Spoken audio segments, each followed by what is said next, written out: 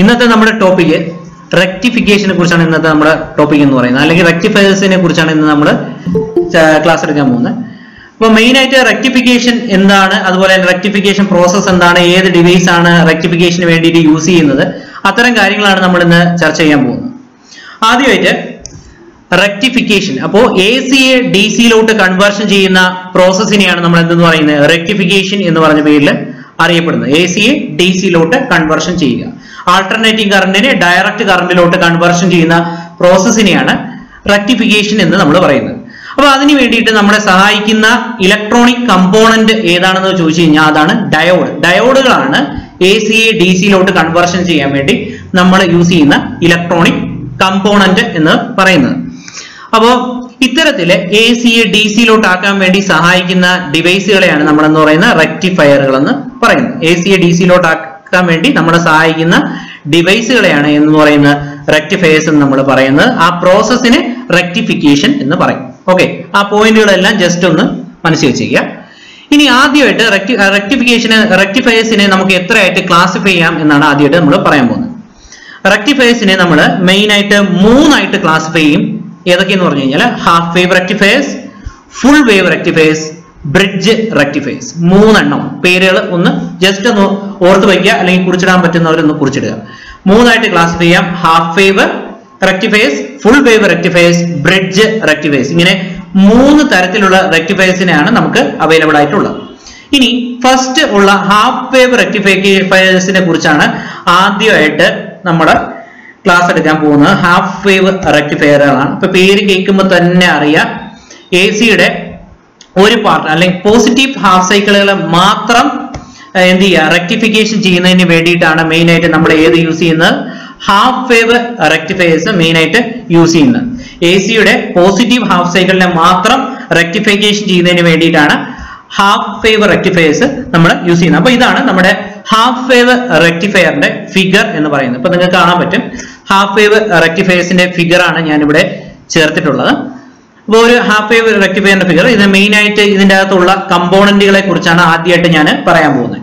അപ്പൊ ആദ്യം ഇതിന്റെ അകത്ത് നമുക്ക് ഒരു ട്രാൻസ്ഫോമർ ഉണ്ട്, ഒരു ഡയോഡ് ഇവിടെ വെച്ചിട്ടുണ്ട്, കണക്ട് ചെയ്തിട്ടുണ്ട്, ഒരു RL എന്ന് പറഞ്ഞ ഒരു ലോഡ് ഉണ്ട്. ഇത്രയും കാര്യങ്ങളാണ് മെയിൻ ആയിട്ട് ഈ സർക്യൂട്ടിന്റെ അകത്ത് കണക്ട് ചെയ്തിട്ടുള്ള കമ്പോണന്റ്. ഒന്നുകൂടെ പറയാം, ഇവിടെ ഒരു ട്രാൻസ്ഫോമർ യൂണിറ്റ് ഉണ്ട്, ഇവിടെ ഒരു ഡയോഡ് ഉണ്ട്, ഇവിടെ ഒരു റെസിസ്റ്റൻസ് ഉണ്ട്. ഇത്രയും അടങ്ങിയ ഒരു അറേഞ്ച്മെന്റ് ആണ് ഏതിനാ ഉള്ളത്, ഹാഫ് വേവ് റെക്ടിഫയറിന് ഉള്ളത്.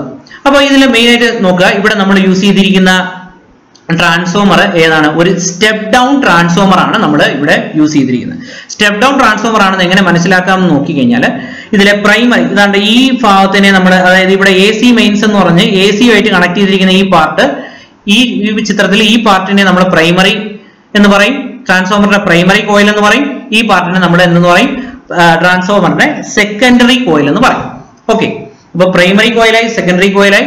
അപ്പോൾ ട്രാൻസ്ഫോമറിന്റെ ഇവിടുത്തെ ട്രാൻസ്ഫോമറിന്റെ പ്രൈമറി കോയിൽ നമ്മൾ എ സി സപ്ലൈയുമായിട്ട് ഡയറക്റ്റ് കണക്ട് ചെയ്തിട്ടുണ്ട്. ഓക്കെ, അതിനുശേഷം മ്യൂച്വൽ ഇൻഡക്ഷന്റെ ഫലമായി നമുക്ക് സെക്കൻഡറി കോയിലിൽ എന്ത് ചെയ്യുന്നു, ഒരു EMF ഇൻഡ്യൂസ് ചെയ്യുന്നു. ആ EMF ഏതിന്റെ അകത്തൂടെ കടത്തിവിടുന്നു, നമ്മുടെ ഡയോഡ് ഡി എന്ന് പറഞ്ഞ ഡയോഡിന്റെ അകത്തൂടെ കടത്തിവിടും.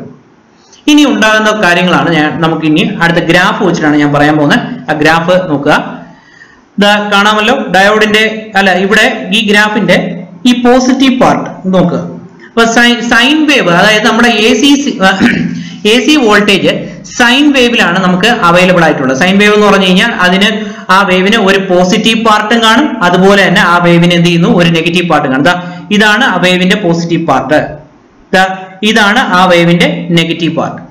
ഇതാണ് പോസിറ്റീവ് പാർട്ട്, ഇതാണ് നെഗറ്റീവ് പാർട്ട് സൈൻ വേവിന്റെ. ഓക്കെ, ഇതില് പോസിറ്റീവ് സൈക്കിൾ എന്ന് പറഞ്ഞാൽ നോക്കുക, മൗസ് പോയിന്റർ പോണ നോക്കുക, ഇത് തൊട്ട് ഇതുവരെയുള്ള പാർട്ടിനെയാണ് പോസിറ്റീവ് സൈക്കിൾ എന്ന് പറയുന്നത്. അപ്പൊ പോസിറ്റീവ് സൈക്കിളിൽ മാത്രം കണ്ടക്ട് ചെയ്യുന്ന തരത്തിലുള്ള ഒരു റെക്ടിഫയർ ആണ് എന്ന് പറയുന്നത് ഹാഫ് വേവ് റെക്ടിഫയർ എന്ന് പറയും. നോക്കുക, ഇപ്പൊ പോസിറ്റീവ് സൈക്കിൾ ആവുന്ന സമയത്ത് ഡയോഡ് D1 കണ്ടക്ട് ചെയ്യുന്നു, അല്ലെങ്കിൽ ഡയോഡ് D കണ്ടക്ട് ചെയ്യുന്നു. ഡയോഡ് D കണ്ടക്ട് ചെയ്യുമ്പോൾ എന്ത് ചെയ്യുന്നു, RL എന്ന് പറഞ്ഞ ലോഡ് വഴി എന്ത് ചെയ്യുന്നു, നമുക്ക് ഔട്ട്പുട്ട് ആയിട്ട് എന്ത് ചെയ്യുന്നു, വോൾട്ടേജ് കിട്ടും. അതിനുള്ള കാരണങ്ങളാണ് ഇനി അടുത്ത് പറയാൻ പോകുന്നത്. പോസിറ്റീവ് ഹാഫ് സൈക്കിളിൽ ഡയോഡ് ഡി എന്ത് ചെയ്യുന്നു? ഫോർവേഡ് ബയസിലാകും. പോസിറ്റീവ് ഹാഫ് സൈക്കിളിൽ ഡയോഡ് ഡി ഫോർവേഡ് ബയസിലാവും. ഇന്നാളത്തെ ക്ലാസ്സിൽ നമ്മൾ പറഞ്ഞിരുന്നു ഫോർവേഡ് ബയസിലാകുമ്പോൾ മാത്രമേ ഡയോഡ് കണ്ടക്ട് ചെയ്യത്തുള്ളൂ. അതുകൊണ്ട് എന്ത് ചെയ്യും? ഔട്ട്പുട്ട് വോൾട്ടേജ് നമുക്ക് കിട്ടും. അപ്പോ പോസിറ്റീവ് ഹാഫ് സൈക്കിളിൽ diode D forward ബയസിലാകുന്നു. Forward ബയസിലായതുകൊണ്ട് diode D conduct ചെയ്യും. കണ്ടക്ട് ചെയ്യുന്നതുകൊണ്ട് നമുക്ക് എന്ത് ചെയ്യുന്നു? ഔട്ട്പുട്ട് വോൾട്ടേജ് നമുക്ക് കിട്ടുന്നു. ഓക്കെ, അതാണ് ഇത്രയും ആദ്യമായിട്ട് പറയുന്നത്. അപ്പോൾ ഇനി അടുത്ത ഈ ഗ്രാഫ് പരിശോധിക്കുക. നെഗറ്റീവ് ഹാഫ് സൈക്കിളിൽ എന്താണ് സംഭവിക്കുക? നെഗറ്റീവ് ഹാഫ് സൈക്കിൾ നോക്കുക. അതാണ്ട് താഴത്തെ ഔട്ട്പുട്ടില് നെഗറ്റീവ് ഹാഫ് സൈക്കിളിന്റെ അകത്ത് ഒരു വാല്യൂസ് അല്ലെങ്കിൽ നെഗറ്റീവ് ഹാഫ് സൈക്കിളിന്റെ അകത്ത് DC ഒന്നും തന്നെ ഉണ്ടായിട്ടില്ല. അതിനുള്ള മെയിൻ കാരണം എന്തെന്ന് ചോദിച്ചു കഴിഞ്ഞാൽ നെഗറ്റീവ് ഹാഫ് സൈക്കിൾ ഈ ഡയോഡിന്റെ അകത്തൂടെ കടന്നു പോകുമ്പോൾ ഈ ഡയോഡിൽ എന്ത് സംഭവിക്കും? ഈ diode reverse biased കണ്ടീഷനിലാകുകയും reverse biased കണ്ടീഷനിൽ ഡയോഡ് വരുമ്പോൾ അത് എന്ത് ചെയ്തില്ല? കണ്ടക്ട് ചെയ്യത്തില്ല. അതിന്റെ ഫലമായിട്ട് RL എന്ന് പറഞ്ഞ ലോഡ് വഴി ഔട്ട്പുട്ട് നമുക്ക് കിട്ടുന്നില്ല. ഔട്ട്പുട്ട് കിട്ടുന്നില്ലാത്തതുകൊണ്ട് എന്താണ്? അവിടെ കണ്ടല്ലോ, അവിടെ കിട്ടുന്നത് 0 ആയിട്ടുള്ള ഒരു DC ആണ്. അവിടെ DC ഇല്ല. അപ്പോൾ ഇത്തരത്തിലുള്ള റെക്ടിഫയേഴ്സിന്റെ മെയിൻ ആയിട്ടുള്ള ഡിസഡ്വാൻറ്റേജ് എന്ന് പറഞ്ഞു കഴിഞ്ഞാൽ ഇതിന് റിപ്പിൾ ആയിട്ടുള്ള ഔട്ട്പുട്ട് മാത്രമേ പുറത്തേക്ക് നമുക്ക് തരാൻ കഴിയത്തുള്ളൂ. അതായത് കണ്ടല്ലോ, ഇങ്ങനെ ചാടി കുറച്ച് ഭാഗമില്ല ചാടി അത് കണ്ടിന്യൂസ് ആയിട്ട് ഒരു DC ഔട്ട്പുട്ട് തരാൻ പറ്റത്തില്ല ഇത്തരത്തിലുള്ള ഹാഫ് വേവ് റെക്ടിഫയേഴ്സിന്. ഇനി മെയിൻ ആയിട്ടുള്ള അതിന്റെ ഗുണങ്ങളെ കുറിച്ചാണ് പറയാൻ പോകുന്നത്. അഡ്വാൻറ്റേജസിന് ഇത് വളരെ അഫോർഡബിൾ റേറ്റിൽ നമുക്ക് കിട്ടും. കാരണം വളരെ കുറച്ച് കമ്പോണന്റുകൾ മാത്രമേ ഇതിൻ്റെ അകത്തുള്ളൂ. അതുകൊണ്ട് കൂടുതൽ വില കൊടുക്കത്തില്ല. ചീപ്പായിട്ട് നമുക്ക് എന്ത് ചെയ്യാൻ പറ്റും? അവൈലബിൾ ആണ്. പിന്നെ ഇതിന്റെ അകത്ത് ആകപ്പാടെ ഉള്ളത് ഒരു ട്രാൻസ്ഫോമറിന്റെ കണക്ഷനും അതുപോലെ തന്നെ ഒരു റെക്ടിഫയറും അതുപോലെ ഒരു റെസിസ്റ്റൻസും മാത്രമാണ്. അതുകൊണ്ട് സിമ്പിൾ ആയിട്ട് ഇതിന്റെ കണക്ഷൻസ് എല്ലാം തന്നെ വളരെയധികം സിമ്പിൾ ആണ്. പിന്നെ ഇനി നമ്പർ ഓഫ് കമ്പോണൻസും ബാക്കി കാര്യങ്ങളും ലെസ് ആണ്. അതൊക്കെ നമ്മൾ പറഞ്ഞു കഴിഞ്ഞാൽ അതേ ടോപ്പിക്കാണ്. ഡിസഡ്വാൻറ്റേജിലേക്ക് പോയി കഴിഞ്ഞാൽ റിപ്പിൾ പ്രൊഡക്ഷൻ ആണ്. ഔട്ട്പുട്ട് എന്ന് പറഞ്ഞു കഴിഞ്ഞാൽ റിപ്പിൾ ആയിട്ടാണ് കിട്ടുന്നത്. റിപ്പിൾ എന്ന് പറഞ്ഞു കഴിഞ്ഞാൽ ഒരു പൾസേറ്റിംഗ് നാച്ചുറൽ കണ്ട ഇങ്ങനെ ചാടി ഇവിടെ വരുന്നു, അടുത്ത് ഇത്രയും ഭാഗത്തില്ല, വീണ്ടും ചാടി ഇവിടെ വരുന്നു. അങ്ങനെ ഒരു പൾസേറ്റിംഗ് നാച്ചുറലുള്ള ഒരു ഔട്ട്പുട്ട് ആണ് ഇത്തരത്തിലുള്ള റെക്ടിഫയേഴ്സ് നമുക്ക് കാണിക്കുന്നത്. അതുപോലെ തന്നെ ഹാർമോണിക്സ് ഇതിന്റെ അകത്ത് ജനറേറ്റ് ചെയ്യുന്നു. ഇവിടുത്തെ ട്രാൻസ്ഫോമർ നമ്മൾ യൂസ് ചെയ്യുന്നത് വളരെയധികം ലോ ക്വാളിറ്റിയിലുള്ള ട്രാൻസ്ഫോമർ. അതുപോലെ തന്നെ ട്രാൻസ്ഫോമറിന്റെ എഫിഷ്യൻസി നമ്മൾ കൂടുതലായിട്ട് ഇവിടെ യൂട്ടിലൈസ് ചെയ്യുന്നില്ല. കാരണം ഒറ്റ ഡയോഡാണ് ഇവിടെ നമ്മൾ യൂസ് ചെയ്യുന്നത്. അതുകൊണ്ട് കൂടുതലും ട്രാൻസ്ഫോമറിന്റെ എഫിഷ്യൻസി നമ്മൾ കൂടുതലായിട്ട് ഇവിടെ നമ്മൾ യൂസ് ചെയ്യുന്നില്ല. ഓക്കെ, ഇതൊക്കെയാണ് ഇതിന്റെ മെയിൻ ആയിട്ടുള്ള ഡിസഡ്വാൻറ്റേജസ് ആയിട്ട് നമ്മളിവിടെ പറയുന്നത്. ഇനി ഇതിന്റെ ന്യൂനത കുറച്ചുകൂടെയൊക്കെ പരിഹരിച്ചുകൊണ്ട് നമ്മൾ ഇറക്കിയതാണ് എന്ന് പറയുന്നത് ഫുൾ വേവ് റെക്ടിഫയർ എന്ന് പറഞ്ഞ ഈ ഒരു പാർട്ട്, ഈ ഒരു ഡിവൈസ് ഫുൾ വേവ് റെക്ടിഫയേഴ്സ്. അപ്പോൾ ഹാഫ് വേവിൽ നിന്ന് ഫുൾ വേവിലോട്ട് വരുമ്പോൾ എന്തെല്ലാം പ്രത്യേകതകളാണ് ഇവിടെ വന്നിട്ടുള്ളതെന്നാണ് ഇനി അടുത്ത് നമുക്ക് നോക്കേണ്ടത്.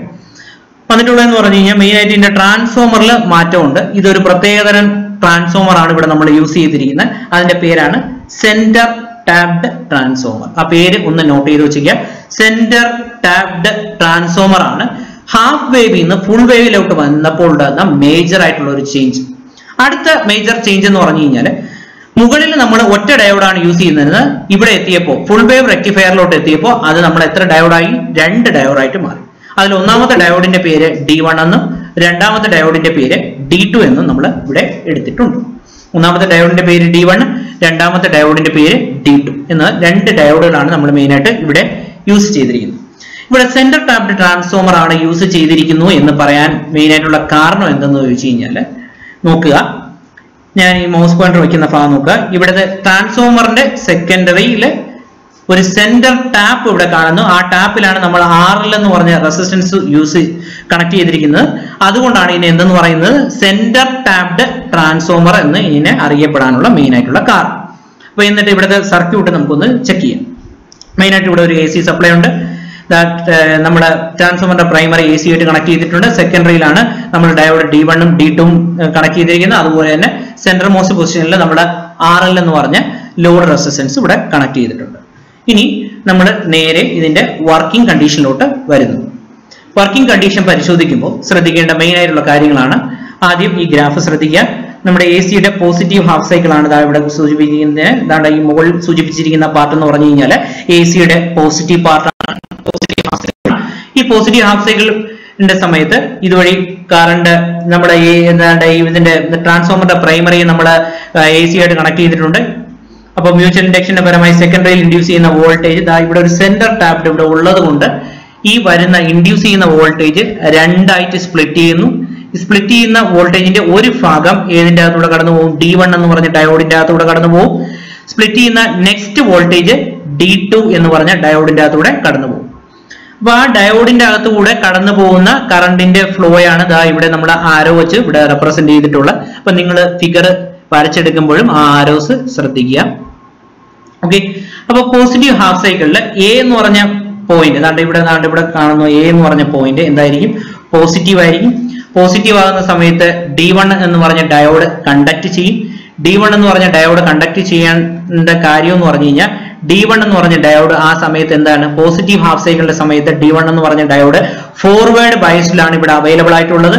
ഫോർവേഡ് ബയസിലായതുകൊണ്ട് എന്ത് ചെയ്യുന്നു? ഫോർവേഡ് ബയസിലുള്ള ഒരു ഡയോഡ് എന്ത് ചെയ്യും? കണ്ടക്ട് ചെയ്യും. അങ്ങനെ ഫസ്റ്റ് ഹാഫ് സൈക്കിൾ ഏത് കണ്ടക്ട് ചെയ്യും? D1 എന്ന് പറഞ്ഞ ഡയോഡ് കണ്ടക്ട് ചെയ്യും. ഇതാ ഇവിടെ കൊടുത്തിട്ടുണ്ട് താഴെ ഈ ഔട്ട്പുട്ട് വോൾട്ടേജ് എന്ന് പറഞ്ഞ ഗ്രാഫിൽ D1 എന്ന് പറഞ്ഞ ഡയോഡ് കണ്ടക്ട് ചെയ്യുന്ന ആ ഒരു പോർഷൻ ഇവിടെ കൊടുത്തിട്ട് ഉണ്ട്. അപ്പൊ നമുക്ക് മനസ്സിലാക്കാം ഈസി ആയിട്ട്. ഇതിൽ സംശയമൊന്നും ആർക്കും ഇല്ല. ഇപ്പൊ D1 എന്ന് പറഞ്ഞ ഡയോഡാണ് ആദ്യമായിട്ട് കണ്ടക്ട് ചെയ്യുന്നത്. അപ്പൊ നിങ്ങളുടെ അടുത്ത ഒരു സ്വാഭാവികമായ ഒരു സംശയം ഉരുത്തിയും D2 എന്ന് പറഞ്ഞ ഡയോഡിന് അപ്പൊ എന്ത് സംഭവിക്കും? അപ്പൊ ഇവിടെ ഞാൻ പറഞ്ഞു വോൾട്ടേജ് രണ്ടായിട്ട് സ്പ്ലിറ്റ് ചെയ്തു. ഒരു വോൾട്ടേജ് നേരെ വന്ന് എന്ത് ചെയ്യുന്നു? D2ന്റെ അകത്ത് കയറുന്നു. D2ന്റെ അകത്ത് കയറുമ്പോൾ നമ്മുടെ B എന്ന് പറഞ്ഞ പോയിന്റ്, ഇവിടുത്തെ B എന്ന് പറഞ്ഞ പോയിന്റ് എന്തായിരിക്കും? നെഗറ്റീവ് ആയിരിക്കും. ഈ സമയത്ത് B എന്ന് പറഞ്ഞ പോയിന്റ് നെഗറ്റീവ് ആയിരിക്കും. നെഗറ്റീവ് ആകുന്ന സമയത്ത് ഈ D2 എന്തായിരിക്കും? റിവേഴ്സ് ബയസ്ഡ് കണ്ടീഷനിലായിരിക്കും ഇവിടെ D2 കാണപ്പെടുന്നത്. D2 എന്തായിട്ടായിരിക്കും കാണപ്പെടുന്നത്? റിവേഴ്സ് ബയസ്ഡ് കണ്ടീഷനിലായിരിക്കും കാണപ്പെടുന്നത്. ശ്രദ്ധിക്കേണ്ട മെയിൻ ആയിട്ടുള്ള പോയിന്റ്, റിവേഴ്സ് ബയസ്ഡ് കണ്ടീഷനിൽ നമ്മുടെ ഡയോഡ് ഒരു കാരണവശാലും കണ്ടക്ട് ചെയ്യുന്നില്ല. റിവേഴ്സ് ബയസ്ഡ് സിറ്റുവേഷനിൽ ഡയോഡ് ഒരു കാരണവശാലും കണ്ടക്ട് ചെയ്യുന്നില്ല. അതുകൊണ്ട് പോസിറ്റീവ് ഹാഫ് സൈക്കിളിൽ D2 കണ്ടക്ട് ചെയ്യുന്നില്ല ആ സമയത്ത്. അതുകൊണ്ട് D2ന്റെ അകത്ത് നിന്ന് ഔട്ട്പുട്ട് ഒന്നും തന്നെ നമുക്ക് ഇവിടെ കിട്ടുന്നില്ല. അതാണ് ആദ്യത്തെ ഒരു സൈക്കിൾ കഴിഞ്ഞു. പോസിറ്റീവ് ഹാഫ് സൈക്കിളിന്റെ ഒരു പാർട്ട് ഇവിടെ കഴിഞ്ഞു കഴിഞ്ഞു. ഇനി അടുത്ത് നമ്മൾ ചർച്ച ചെയ്യാൻ പോകുന്നതെന്ന് പറഞ്ഞു കഴിഞ്ഞാൽ നെഗറ്റീവ് ഹാഫ് സൈക്കിൾ. ഒരു AC-യുടെ നെഗറ്റീവ് ഹാഫ് സൈക്കിൾ ഈ ഒരു പാർട്ടിനെ കുറിച്ചാണ്. ഈ ഒരു പാർട്ട് നമ്മുടെ rectifiers, half wave, full wave റെക്ടിഫയേഴ്സിന്റെ അകത്തൂടെ കടന്നു പോകുമ്പോൾ എന്താണ് സംഭവിക്കുന്നതെന്നാണ് ഇനി അടുത്ത് നോക്കാൻ പോകുന്നത്. അപ്പോൾ നെഗറ്റീവ് ഹാഫ് സൈക്കിൾ അടുത്ത സെക്കൻഡറിയിലൂടെ കടന്നു പോകുമ്പോൾ എന്ത് ചെയ്യുന്നു? നെഗറ്റീവ് ഹാഫ് സൈക്കിൾ ഈ ഡയോഡ് D1 എന്ന് പറഞ്ഞ ഡയോഡിന്റെ അകത്തൂടെ കടന്നു പോകുന്നു. അതുപോലെ തന്നെ അതിന്റെ ഒരു പാർട്ട് D2 എന്ന് പറഞ്ഞ ഡയോഡിന്റെ അകത്തൂടെ കടന്നു പോകുന്നു. ഈ സമയത്ത് A എന്ന് പറഞ്ഞ പോയിന്റ് നെഗറ്റീവ് ചാർജും B എന്ന് പറഞ്ഞ പോയിന്റിന് പോസിറ്റീവ് ചാർജുമാണ് ഉള്ളത്. അപ്പോ ഇനി അടുത്ത് ശ്രദ്ധിക്കേണ്ട കാര്യം, ബിക്ക് പോസിറ്റീവ് എന്ന് പറയുമ്പോൾ എന്ത് ചെയ്യുന്നു? D2 എന്ന് പറഞ്ഞ ഡയോഡ് എന്ത് ചെയ്യും? ആ സമയത്ത് കണ്ടക്ട് ചെയ്യും. D2 കണ്ടക്ട് ചെയ്യുമ്പോൾ ഇതിലൂടെ കറണ്ട് പാസ് ചെയ്ത് എന്ത് ചെയ്യും? V ഔട്ട് എന്ന് പറഞ്ഞ പോയിന്റ് അല്ലെങ്കിൽ RL എന്ന് പറഞ്ഞ ലോഡിന് നമുക്ക് എന്ത് ചെയ്യും? കറണ്ട് അല്ലെങ്കിൽ വോൾട്ടേജ് കിട്ടും, അല്ലെങ്കിൽ ഔട്ട്പുട്ട് കിട്ടും. RL എന്ന് പറഞ്ഞ ലോഡിന് നമുക്ക് എന്ത് ചെയ്യുന്നു? ഔട്ട്പുട്ട് കിട്ടുന്നു. അപ്പൊ അതിനുള്ള കാരണം എന്ന് പറഞ്ഞു കഴിഞ്ഞാൽ D2 എന്ന് പറഞ്ഞ ഡയോഡ് നെഗറ്റീവ് ഹാഫ് സൈക്കിളിൽ ഫോർവേഡ് ബയസ്ഡ് കണ്ടീഷനിലാകുന്നു. ഫോർവേഡ് ബയസ്ഡ് കണ്ടീഷനിലാകുന്നത് കൊണ്ട് എന്ത് ചെയ്യുന്നു? ഡയോഡ് കണ്ടക്ട് ചെയ്യുന്നു. അങ്ങനെ എന്ത് ചെയ്യുന്നു? നമുക്ക് ഇവിടെ ഔട്ട്പുട്ട് കിട്ടുന്നു. പക്ഷേ D1 എന്ന് പറഞ്ഞ ഡയോഡിന്റെ കാര്യം ഇവിടെ നമ്മൾ പരിശോധിച്ചു കഴിഞ്ഞാൽ ഈ നെഗറ്റീവ് ഹാഫ് സൈക്കിളിൽ D1 എന്ന് പറഞ്ഞ ഡയോഡ് റിവേഴ്സ് ബയസ്ഡ് കണ്ടീഷനിൽ കാണപ്പെടുന്നു. D1 എന്ന് പറഞ്ഞ ഡയോഡ് റിവേഴ്സ് ബയസ്ഡ് കണ്ടീഷനിൽ കാണപ്പെടുന്നത് കൊണ്ട് തന്നെ ഇത് കണ്ടക്ട് ആകുന്നില്ല. കണ്ടക്ട് ആവുന്നില്ലാത്തത് കൊണ്ട് ഇതിന്റെ അകത്തൂടെ എന്ത് ചെയ്യുന്നില്ല? കറണ്ട് ആ സമയത്ത് കടന്നു പോകുന്നില്ല. ഇത്രയും കാര്യങ്ങളാണ് മെയിൻ ആയിട്ട് ഇതിനെ കുറിച്ച് പറയുന്നത്. അപ്പൊ ഇനി ഏതൊക്കെ half cycle? Positive half cycle ഇവിടെ എടുത്തു. അതിന്റെ നേരെ താഴെ നോക്കുക. ഔട്ട്പുട്ട് വോൾട്ടേജിന്റെ ഭാഗത്ത് D1 കണ്ടക്ട് ആവുന്നു. നെഗറ്റീവ് ഹാഫ് സൈക്കിൾ ഇവിടെ നിന്ന് എടുക്കുന്നു. അതിന്റെ ഔട്ട്പുട്ട് പാർട്ട് നോക്കുക, D2 കണ്ടക്ട് ചെയ്യുന്നു. ഇങ്ങനെ ആൾട്ടർനേറ്റിംഗ് ആയിട്ട് ഒന്നിടവിട്ട് മാറി ഡയോഡുകൾ കണ്ടക്ട് ചെയ്യുന്നു. ഇങ്ങനെ കണ്ടക്ട് ചെയ്യുമ്പോൾ എന്ത് ചെയ്യുന്നു? കണ്ടിന്യൂസ് ആയിട്ട് AC-യുടെ ഫുൾ സൈക്കിളിൽ നമുക്ക് എന്ത് ചെയ്യുന്നു? ഔട്ട്പുട്ട് കിട്ടുന്നു. ഔട്ട്പുട്ട് കിട്ടിയാൽ ഇതിന്റെ അകത്തും ഹാഫ് വേവിന്റെ അത്ര ഇല്ലെങ്കിലും റിപ്പിളിന്റെ സാന്നിധ്യം വളരെയധികം കൂടുതലാണ്. ഹാഫ് വേവിന്റെ അത്ര ഇല്ലെങ്കിലും റിപ്പിളിന്റെ സാന്നിധ്യം വളരെയധികം കൂടുതലാണ്. ഇവിടെ നമ്മൾ ഉപയോഗിക്കുന്ന അല്ലെങ്കിൽ കടത്തിവിടുന്ന AC-യുടെ ഫ്രീക്വൻസി എന്ന് പറഞ്ഞു കഴിഞ്ഞാൽ 50 ഹെർട്സ് ആണ്. ഇവിടെ നമ്മൾ കടത്തിവിടുന്ന AC-യുടെ ഫ്രീക്വൻസി എന്ന് പറഞ്ഞാൽ എത്രയാണ്? 50 ഹെർട്സ് ആണ് നമ്മൾ ഇവിടെ കടത്തിവിടുന്ന AC-യുടെ ഫ്രീക്വൻസി. ഇനി ഇതിന്റെ അഡ്വാൻറ്റേജസിനെ കുറിച്ചാണ് പറയുന്നത്. അപ്പൊ ഇതിന്റെ മെയിൻ ആയിട്ടുള്ള അഡ്വാൻറ്റേജ് ഫസ്റ്റ് പറയുന്നതെന്ന് പറഞ്ഞാൽ ഇതിന്റെ എഫിഷ്യൻസി വളരെയധികം കൂടുതലാണ്. ഹാഫ് വേവിനെ കമ്പയർ ചെയ്ത് നോക്കുമ്പോൾ പവർ ലോസ് വളരെയധികം കുറവാണ്. രണ്ടാമത്തെ പോയിന്റ്. മൂന്നാമത്തെ പോയിന്റ് എന്ന് പറഞ്ഞാൽ ഇതിൽ ജനറേറ്റ് ചെയ്യുന്ന റിപ്പിൾസിന്റെ എണ്ണം എന്താണ്? വളരെയധികം കുറവാണ്. ഇത്രയും കാര്യങ്ങൾ ഈ 3 പോയിന്റാണ് ഇതിന്റെ അഡ്വാൻറ്റേജസിനെ കുറിച്ച് നമുക്ക് പറയാനുള്ളത്. ഡിസഡ്വാൻറ്റേജ് എന്ന് പറഞ്ഞു കഴിഞ്ഞാൽ ഈ സെന്റർ ടാപ്ഡ് ട്രാൻസ്ഫോമർ വളരെ എക്സ്പെൻസ് ഉള്ള ഒരു ഐറ്റമാണ്, വളരെ വിലയുള്ള ഒരു ഐറ്റമാണ്. വില കൂടിയ ഐറ്റം ആയതുകൊണ്ട് തന്നെ ഇത് വാങ്ങുന്നതിന് നല്ല തുക ചെലവാകും. അതുകൊണ്ടാണ് അതിന്റെ ഡിസഡ്വാൻറ്റേജ് വെരി എക്സ്പെൻസീവ് എന്ന് നമ്മൾ എഴുതിയിരിക്കുന്നത്. ഇനി ഇത് എവിടെയൊക്കെയാണ് യൂസ് ചെയ്യുന്നത് നോക്കുക.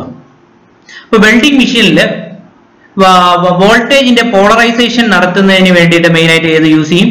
ഈ ഫുൾ വേവ് റെക്ടിഫയേഴ്സ് യൂസ് ചെയ്യും. അതുപോലെ തന്നെ ആംപ്ലിറ്റ്യൂഡ് റേഡിയോ സിഗ്നൽസിന്റെ ഒക്കെ ആംപ്ലിറ്റ്യൂഡ് മോഡുലേഷന് വേണ്ടിയിട്ട് നമ്മൾ ഏത് യൂസ് ചെയ്യും?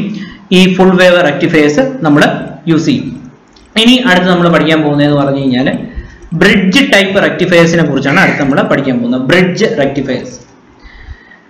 അപ്പോൾ ഹാഫ് വേവ് കഴിഞ്ഞു, അതിനെക്കാട്ടി കുറച്ചുകൂടെ അഡ്വാൻസ്ഡ് ആയിട്ടുള്ള ഫുൾ വേവിലെത്തി. ഫുൾ വേവിന്റെ ഔട്ട്പുട്ടിനെ കാട്ടിയും കുറച്ചുകൂടെ അഡ്വാൻറ്റേജ് ആയിട്ടുള്ള ഒരു ഡിവൈസും അതുപോലെ തന്നെ ഇന്നത്തെ മറ്റ് കോമൺ നമ്മുടെ ഇലക്ട്രോണിക് ഡിവൈസുകളിലൊക്കെ തന്നെ കോമൺ ആയിട്ട് ഉപയോഗിക്കുന്ന ഒരു DC കൺവെർട്ടർ ആയിട്ടൊക്കെ ഉപയോഗിക്കുന്ന ഒരെണ്ണമാണ് എന്ന് പറയുന്നത് ബ്രിഡ്ജ് റെക്ടിഫയേഴ്സ് എന്ന് പറയും. അപ്പോൾ ഫസ്റ്റ് ക്വസ്റ്റ്യൻ തന്നെ ഇതാണ്, ബ്രിഡ്ജ് റെക്ടിഫയേഴ്സിന് ആ പേര് കിട്ടാനുള്ള മെയിൻ ആയിട്ടുള്ള കാരണം എന്ത്? അവിടെ നോക്കുക, നമുക്ക് D1 ഇവിടെ 4 ഡയോഡാണ് നമുക്ക് അവൈലബിൾ ആയിട്ടുള്ളത്. D1, D2, D3 എന്നീ 4 ഡയോഡുകളാണ് നമുക്ക് ഇവിടെ അവൈലബിൾ ആയിട്ടുള്ളത്. D1, D2, D3, D4 എന്ന് പറഞ്ഞ 4 ഡയോഡ്സ് ആണ് ഇവിടെ നമുക്ക് അവൈലബിൾ ആയിട്ടുള്ളത്. ഈ ഡയോഡുകളുടെ പോയിന്റ് സ്റ്റാർട്ടിംഗ് എൻഡും അതുപോലെ തന്നെ എൻഡിങ് എൻഡും കണക്ട് ചെയ്ത് 4 പോയിന്റ് നമ്മൾ ഇവിടെ ഉണ്ടാക്കി വെച്ചിട്ടുണ്ട്. A, B, C, D 4 point ഒന്നിച്ച് കണക്ട് ചെയ്തിട്ടുണ്ട്. അപ്പൊ ഈ ഡയോഡുകളെല്ലാം തന്നെ കണക്ട് ചെയ്ത് ഒരു ബ്രിഡ്ജ് ഫോമിലാക്കി വച്ചിട്ടുണ്ട്. ഇങ്ങനെ ഒരു ബ്രിഡ്ജ് ഫോമിലെ ഡയോഡ് അറേഞ്ച് ചെയ്തിരിക്കുന്നത് കൊണ്ടാണ് ഇതിനെ ബ്രിഡ്ജ് റെക്ടിഫയർ എന്ന പേര് കിട്ടിയത്. ഡയോഡ്സുകളെല്ലാം തന്നെ ഒന്നിച്ച് കണക്ട് ചെയ്ത് ഒരു ബ്രിഡ്ജ് ഫോമിൽ അറേഞ്ച് ചെയ്തിരിക്കുന്നതുകൊണ്ട് ഇത്തരത്തിലുള്ള ഡയോഡുകളെ നമ്മൾ ബ്രിഡ്ജ് ടൈപ്പ് റെക്ടിഫയേഴ്സ് എന്ന് പറയുന്നു. ഇത്തരത്തിൽ diode arrangement ചെയ്തിരിക്കുന്നതിനെ bridge type rectifiers എന്ന് പറയുന്നു. ഇനി ഇതിൽ എന്തൊക്കെയാണ് ബാക്കി കാര്യങ്ങളെന്ന് നമുക്ക് നോക്കാം. അപ്പോൾ ഇതിൽ പഴയതുപോലെ തന്നെ ഇവിടെ നമ്മൾ സെന്റർ ടാപ്ഡ് ട്രാൻസ്ഫോമർ ഇവിടെ ഉപയോഗിക്കുന്നില്ല. അതാണ് ആദ്യത്തെ ഇതിന്റെ ഒരു പോയിന്റ്. ഇവിടെ നമ്മൾ സെന്റർ ടാപ്ഡ് ട്രാൻസ്ഫോമർ ഉപയോഗിക്കുന്നില്ല, സാധാ ട്രാൻസ്ഫോമർ ആണ് നമ്മൾ യൂസ് ചെയ്യുന്നത്. ഇനി ഇവിടെ നമ്മൾ ട്രാൻസ്ഫോമറിന്റെ പ്രൈമറി AC ആയിട്ട് കണക്ട് ചെയ്തിട്ടുണ്ട്. ഇതാ നോക്കുക, ഇവിടെ നോക്കുമ്പോൾ തന്നെ മനസ്സിലാകും നമ്മുടെ ട്രാൻസ്ഫോമറിന്റെ പ്രൈമറി AC ആയിട്ട് കണക്ട് ചെയ്തിട്ടുണ്ട്. ട്രാൻസ്ഫോമറിന്റെ സെക്കൻഡറി ഏതുമായിട്ട് കണക്ട് ചെയ്തിട്ടുണ്ട്? നമ്മുടെ ബ്രിഡ്ജുമായിട്ട് കണക്ട് ചെയ്തിട്ടുണ്ട്. അപ്പൊ സെക്കൻഡറിയിൽ നമ്മുടെ ബ്രിഡ്ജിന്റെ AB എന്ന് പറഞ്ഞ പോയിന്റ് ആണ് ട്രാൻസ്ഫോമറിന്റെ സെക്കൻഡറി ആയിട്ട് കണക്ട് ചെയ്തിരിക്കുന്നത്. നമ്മുടെ ബ്രിഡ്ജിന്റെ നമ്മുടെ ബ്രിഡ്ജിന്റെ AC എന്ന് പറഞ്ഞ ടെർമിനലാണ് നമ്മുടെ ട്രാൻസ്ഫോമറിന്റെ സെക്കൻഡറി ആയിട്ട് കണക്ട് ചെയ്തിരിക്കുന്നത്. ശ്രദ്ധിക്കുക, ബ്രിഡ്ജിന്റെ AC എന്ന് പറഞ്ഞ പോയിന്റ് ട്രാൻസ്ഫോമറിന്റെ സെക്കൻഡറി ആയിട്ട് കണക്ട് ചെയ്തിരിക്കുന്നു. അതുപോലെ തന്നെ നമ്മുടെ ലോഡ് ഇവിടെ കണക്ട് ചെയ്തിരിക്കുന്നത് DB എന്ന് പറഞ്ഞ ടെർമിനലാണ്. ലോഡ് ഇവിടെ കണക്ട് ചെയ്തിരിക്കുന്ന DB ടെർമിനലാണ് നമ്മൾ ലോഡ് ഇവിടെ കണക്ട് ചെയ്തിരിക്കുന്നത്. അപ്പൊ ഇത്തരം കാര്യങ്ങൾ ആദ്യം മനസ്സിലാക്കി വെക്കുക. ഇതിൽ സംശയമൊന്നും ആർക്കും കാണത്തില്ല. ഒന്നുകൂടെ പറയാം, നമ്മുടെ സെക്കൻഡറി ട്രാൻസ്ഫോമറിന്റെ സെക്കൻഡറിയിലെ AC എന്ന് പറഞ്ഞ പോയിന്റിലാണ് നമ്മുടെ ബ്രിഡ്ജ് ട്രാൻസ്ഫോമറിന്റെ സെക്കൻഡറി ആയിട്ട് കണക്ട് ചെയ്തിരിക്കുന്ന പോയിന്റുകളാണ് AC. അതുപോലെ തന്നെ നമ്മുടെ ലോഡ് റെസിസ്റ്റൻസ് അല്ലെങ്കിൽ ഔട്ട്പുട്ട് എടുക്കുന്ന ഭാഗം കണക്ട് ചെയ്തിരിക്കുന്ന ഭാഗം ബ്രിഡ്ജിൽ DB എന്ന് പറഞ്ഞ പോർഷനും ആണ്. ഓക്കെ, ഇനി ഇതില് നമ്മുടെ പോസിറ്റീവ് ഹാഫ് സൈക്കിളിലും നെഗറ്റീവ് ഹാഫ് സൈക്കിളിലും ഏതൊക്കെ ഡയോഡുകളാണ് കണ്ടക്ട് ചെയ്യുന്നത്, അതുപോലെ എന്തൊക്കെ പ്രവർത്തനങ്ങളാണ് അവിടെ നടക്കുന്നത് എന്നാണ് അടുത്ത് നമ്മൾ ഡിസ്കസ് ചെയ്യാൻ പോകുന്നത്. നോക്കുക, ശ്രദ്ധിക്കുക. ഇവിടെ B എന്ന് പറഞ്ഞ ഒരു ഫിഗർ ഉണ്ട്. B എന്ന് പറഞ്ഞ ഫിഗർ എന്ന് പറഞ്ഞു കഴിഞ്ഞാൽ പോസിറ്റീവ് ഹാഫ് സൈക്കിളിൽ അവിടെ സംഭവിക്കുന്ന കണ്ടക്ട് ചെയ്യുന്ന ഡയോഡുകളുടെ ഫിഗർ ആണ് ഇവിടെ കൊടുത്തിരിക്കുന്നത്. ശ്രദ്ധിക്കുക, നമ്മുടെ B എന്ന് പറഞ്ഞ പോർഷൻ, B എന്ന് പറഞ്ഞ ഫിഗർ നിങ്ങൾ ശ്രദ്ധിക്കുക. B എന്ന് പറഞ്ഞ ഫിഗറിൽ AC-യുടെ പോസിറ്റീവ് സൈക്കിളിനെ റെപ്രസെന്റ് ചെയ്യുക. ആ സൈക്കിൾ, അതായത് AC-യുടെ പോസിറ്റീവ് സൈക്കിൾ കടന്നു പോകുമ്പോൾ കണ്ടക്ട് ചെയ്യുന്ന ഡയോഡുകളുടെ ഫിഗർ ആണ് നമ്മൾ B എന്ന് പറഞ്ഞ പോയിന്റിൽ ഉൾപ്പെടുത്തിയിരിക്കുന്നത്. അപ്പൊ അവിടെ നോക്കുമ്പോൾ നമുക്ക് മനസ്സിലാക്കാൻ കഴിഞ്ഞെന്ന് പറഞ്ഞു കഴിഞ്ഞാല് AC-യുടെ പോസിറ്റീവ് സൈക്കിൾ കടന്നു പോകുമ്പോൾ ഡയോഡ് D1-ഉം അതുപോലെ തന്നെ ഡയോഡ് D3-യും കണ്ടക്ട് ചെയ്യും. അതായത് ആ സമയത്ത് ഡയോഡ് D1-ഉം D3-യും എന്ത് കണ്ടീഷനിലായിരിക്കും? Forward biased കണ്ടീഷനിലായി. എന്താണ് നോക്കുക, ഡയോഡ് D1, ഡയോഡ് D3 ഈ കണ്ടീഷനിൽ ഡയോഡ് D1 ഉം D3 ഉം ഫോർവേഡ് ബൈസ്ഡ് കണ്ടീഷനിലാവുന്നു. അങ്ങനെ ഈസി ആയിട്ട് കറണ്ട് എന്ത് ചെയ്യുന്നു, ഈ ലോഡ് റെസിസ്റ്റർ RLന്റെ അകത്തൂടെ കടന്നു പോകുന്നു. അങ്ങനെ നമുക്ക് പോസിറ്റീവ് ഹാഫ് സൈക്കിൾ ഔട്ട്പുട്ട് കിട്ടുന്നു. അപ്പോൾ അടുത്ത ചോദ്യം എന്ന് പറഞ്ഞു കഴിഞ്ഞാൽ ഇതിൽ വച്ചിരിക്കുന്ന D4 ഉം D2 ഉം എന്ത് സംഭവിക്കുന്നു? ആ സമയത്ത് D4 ഉം D2 ഉം ആ സമയത്ത് എന്തായിരിക്കും? റിവേഴ്സ് ബൈസ്ഡ് കണ്ടീഷനിലായിരിക്കും D4 ഉം D2 ഉം ആ സമയത്ത് കാണപ്പെടുന്നത്. D4 ഉം D2 ഉം ആ സമയത്ത് റിവേഴ്സ് ബൈസ്ഡ് കണ്ടീഷനിൽ കാണപ്പെടുന്നത് കൊണ്ട് തന്നെ അതെന്ത് ചെയ്യുന്നില്ല, അതിന്റെ അകത്തൂടെ കണ്ടക്ഷൻ നടക്കുന്നില്ല. അങ്ങനെ RL എന്ന് പറഞ്ഞ ലോഡ് സർക്യൂട്ടിന്റെ അകത്ത് നമുക്ക് ഔട്ട്പുട്ട് കിട്ടുന്നില്ല. അതാണ് അവിടുത്തെ പോയിന്റ്. ഓക്കെ, ആ positive half cycle, AC-യുടെ positive half സൈക്കിളിന്റെ ഭാഗം കഴിഞ്ഞു. ഇനി അടുത്ത് നമ്മൾ പോകുന്നതെന്ന് പറഞ്ഞു കഴിഞ്ഞാൽ AC-യുടെ നെഗറ്റീവ് ഹാഫ് സൈക്കിളിനെ കുറിച്ചാണ് അടുത്ത് ചർച്ച ചെയ്യുന്നത്. AC-യുടെ നെഗറ്റീവ് ഹാഫ് സൈക്കിൾ നമ്മൾ റെപ്രസെന്റ് ചെയ്യാൻ വേണ്ടി യൂസ് ചെയ്യുന്ന ചിത്രമാണ് സി എന്ന് പറഞ്ഞ ഈ ചിത്രം ഇവിടെ കൊടുത്തിട്ടുണ്ട്. അല്ലെങ്കിൽ ഈ ഫിഗർ നോക്കുക, സി എന്ന് പറഞ്ഞ അടയാളപ്പെടുത്തിയിട്ടുള്ള ഫിഗർ. ഇവിടെ AC-യുടെ നെഗറ്റീവ് ഹാഫ് സൈക്കിളിൽ കണ്ടക്ട് ചെയ്യുന്ന ഡയോഡിന്റെ ഫിഗർ ആണ് ഇവിടെ നമ്മൾ ഉൾപ്പെടുത്തിയിരിക്കുന്നത്.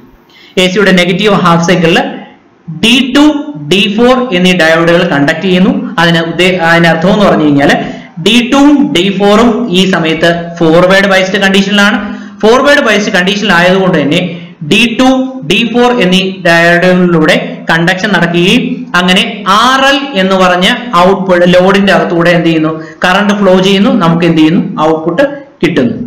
ഇതേ സമയത്ത് നമ്മുടെ D1, D3 എന്നീ ഡയോഡുകൾ റിവേഴ്സ് ബൈസ്ഡ് കണ്ടീഷനിലായിരിക്കും. അതെന്ത് ചെയ്യുന്നില്ല, കണ്ടക്ട് ചെയ്യുന്നില്ല. ഇതൊക്കെയാണ് ഏതിന്റെ അകത്ത്, നമ്മുടെ ബ്രിഡ്ജ് ടൈപ്പ് റെക്ടിഫയേഴ്സിന്റെ അകത്ത് നടക്കുന്ന പ്രവർത്തനങ്ങൾ. ഓക്കെ, ബ്രിഡ്ജ് ടൈപ്പ് റെക്ടിഫയറിൽ നടക്കുന്ന മെയിൻ ആയിട്ടുള്ള പ്രവർത്തനങ്ങളാണ് ഇവിടെ നമ്മൾ ഇപ്പോൾ പറഞ്ഞത്. ഇനി അതിന്റെ അഡ്വാൻറ്റേജസിനെ കുറിച്ചാണ് പറയുന്നത്. അപ്പോൾ ഈ എഫിഷ്യൻസി, ബ്രിഡ്ജ് ടൈപ്പ് റെക്ടിഫയേഴ്സിന്റെ എഫിഷ്യൻസി എന്ന് പറഞ്ഞാൽ ഹാഫ് വേവ് റെക്ടിഫയറിനെയൊക്കെ കാട്ടിയും നല്ല കൂടുതലാണ്.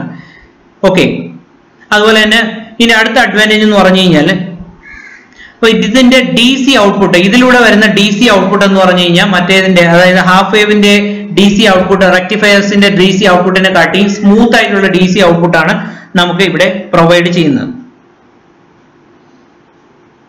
ഇനി അടുത്ത ഡിസഡ്വാൻറ്റേജസിലേക്ക് നമുക്ക് പോയി കഴിഞ്ഞാൽ, ഡിസഡ്വാൻറ്റേജ്, മെയിൻ ആയിട്ടുള്ള ഡിസഡ്വാൻറ്റേജ് എന്ന് പറഞ്ഞു കഴിഞ്ഞാൽ ഹാഫ് വേവ് റെക്ടിഫയറിനെ അപേക്ഷിച്ച് നമുക്ക് നോക്കി കഴിഞ്ഞാൽ ഇവിടെ സെന്റർ ടാപ്ഡ് ട്രാൻസ്ഫോമറിന്റെ ആവശ്യം ഒന്നും തന്നെ ഇല്ല.